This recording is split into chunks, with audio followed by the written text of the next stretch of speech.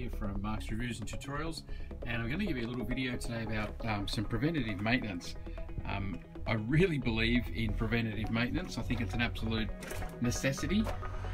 We can save ourselves so much money and so much effort if we take a little bit of time and fix things when we first notice them. Maybe it's that lock that gets a bit stiff, or you know, in this case it's a hot water service. And I've noticed here, if you look right in there, you see that drip? This has just developed a drip around that thread. Now it's just a little screwdriver thread in there, and I'm assuming it's just going to screw out and be some Teflon tape on that fitting. I don't even know why that is in place there, this little thing with its flow gauge and all the rest of it. But I'll have a look at the video here. You'll see this hot water service has destroyed itself before. Absolutely destroyed this motor. It all got corroded and rusted out because this leaked. It got too hot and it leaked and destroyed the whole thing. It was a huge expense to replace it. There's also a control box in here that got replaced as well. So, you know, most of you would walk past and not even see that, but I noticed on the plumbing that little drip, and it's going to corrode things, and it's right over the top of the motor.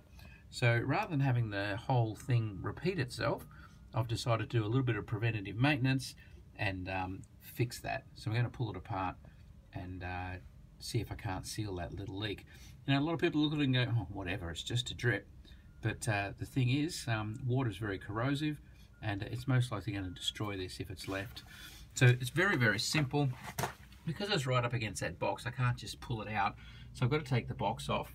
So we'll start there. Because it's part of the domestic water system, obviously I've got to be able to turn the water off. Now that's easy here, because this is where the water comes in from the source, running to the hot water service, up through the bypass valve there, which is that guy, and down into the hot water service there. So I can turn the pressure off from the water there, and this is the solar pump system. So I can actually just follow that power line along, and I can turn off the solar as well. So I can power the whole thing down, turning off the solar pump and turning off the water pressure, and hopefully just pull that out easily and get it done. But let's have a look. You may not have a drill, but hopefully you'll have yourself a screwdriver so that you can do this sort of thing. It's not complicated.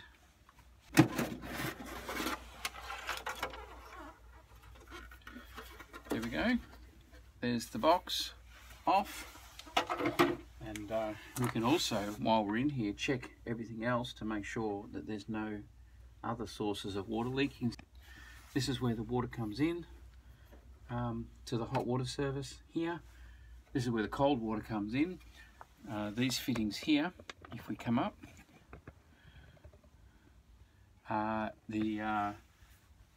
here is the ins and outs of the solar system right here.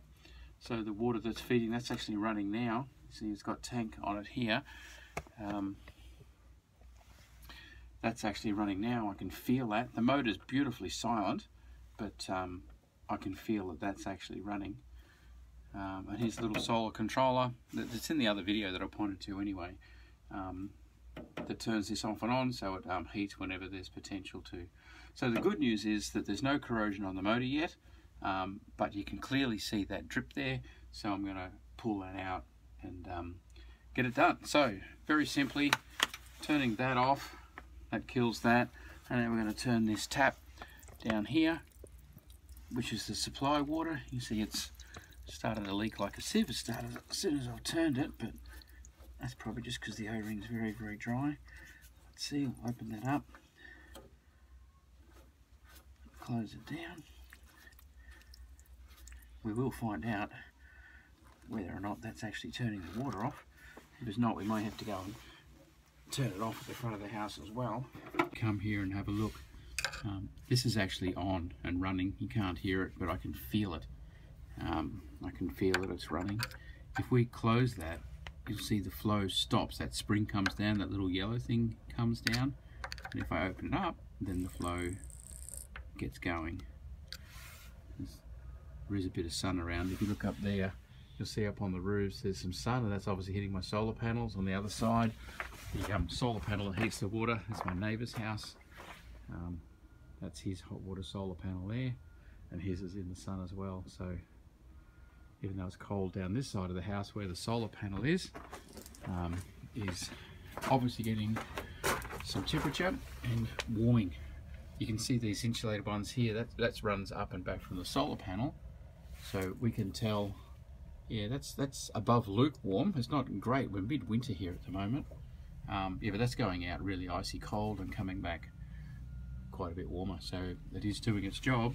And also that little screw is now not leaking, so I'm going to leave it like that. I won't play with I won't play with it anymore. We'll just see if that little bit of movement just backwards and forwards is enough to lubricate up the O-ring. And also this has stopped leaking, so hopefully that doesn't need to be pulled apart and serviced, but I will monitor them both to see how it goes. So put the cover back on, and that was simple. All we did was turn that thread around to give the O-ring, or whatever type of seal it has back there, a bit of movement, a bit of lubrication, and we'll see how we go.